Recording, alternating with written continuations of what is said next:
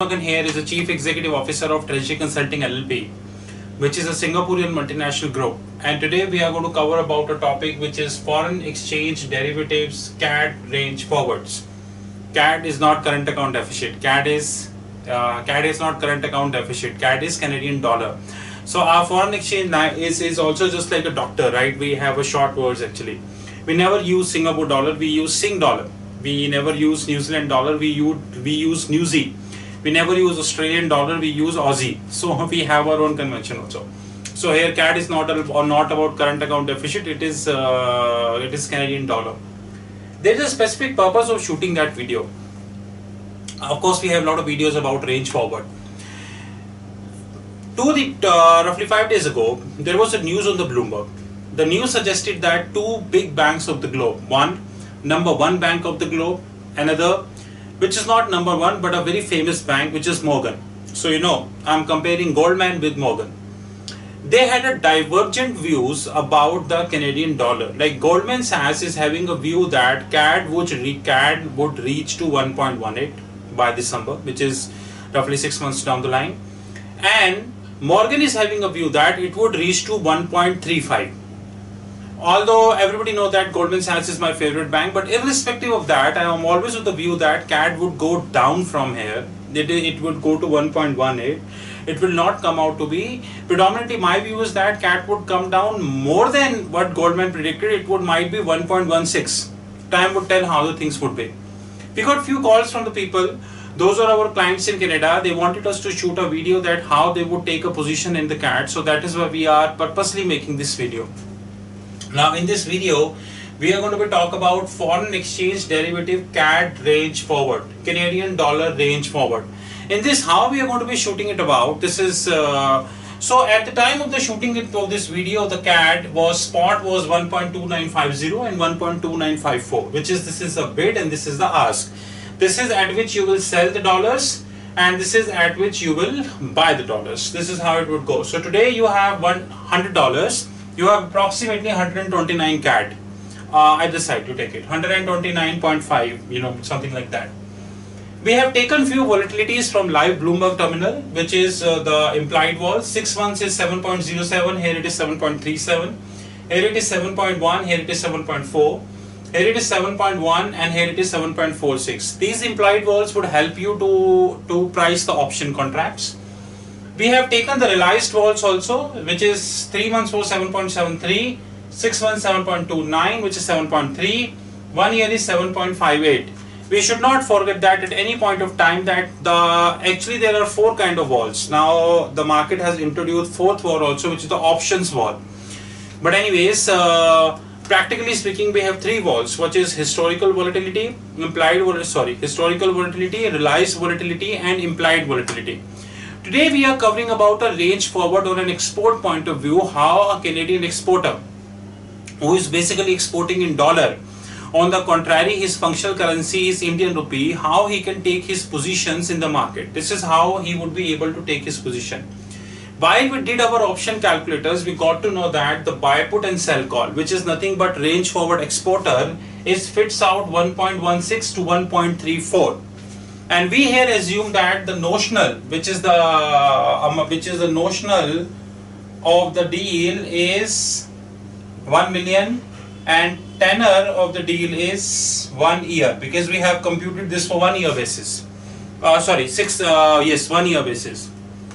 So this is a range forward. Now buy put means that I'm writing here. Buy put means that the corporate is having a right.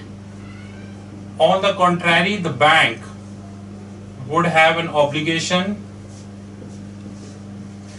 On the either side, sell call means the corporate would have obligation while the bank is having a right. In between, we have what we always refer to this as a market. Now in the range forward, there are 3 legs. Now this, which is less than 1.16, this means the downside protection. This is market which have already told you, and this means upside loss. Now this is how it actually would happen. This is how it actually would happen. Assuming I am taking three rates, I am taking all the three arbitrary rates. One is downside, one is market, and one is upside. So 1 year down the line, assuming the CAD turned out to be 1.15. Now what a corporate would be doing, a Canadian corporate who have the dollar receivable but whose functional currency is CAD, so he is subject to risk. That is why he is taking this cash flow position. What he is subject to do, he would be exercising this buy put, because this buy put means the corporate right and bank obligation. So he would be exercising this buy put, whereby he would be selling 1 million notional, which is 1 million into 1.16. So the net gain he would be getting minus 1.15, because the market is 1.15 but he would be selling at 1.16. So the net gain he would be getting 10,000 US dollars. Sorry, 10,000 CAD the gain he would be getting. Assuming the rate turn out to be in between 1.25. He won't be doing the buy put because he will not sell at 1.16 when the market is 1.25. Neither the bank would oblige him to sell to him, neither the bank will buy from him at 1.34, so it would be in between. In this, what would happen, this buy put leg will go as worthless, which is our technical term, and here also it will go worthless.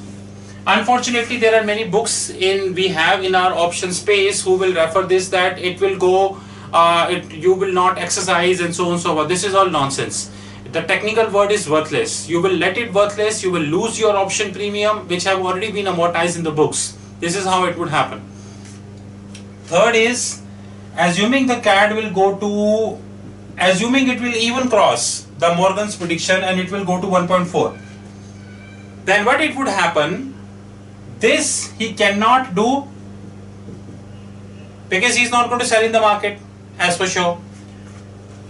This he cannot do, and here he would end up when the bank will buy from him, because here the corporate is having an obligation and the bank is having a right. Here the bank will buy from him at 1.3450. So he would be losing 1 million notional into 1.40 minus 1.3450. So the net loss would be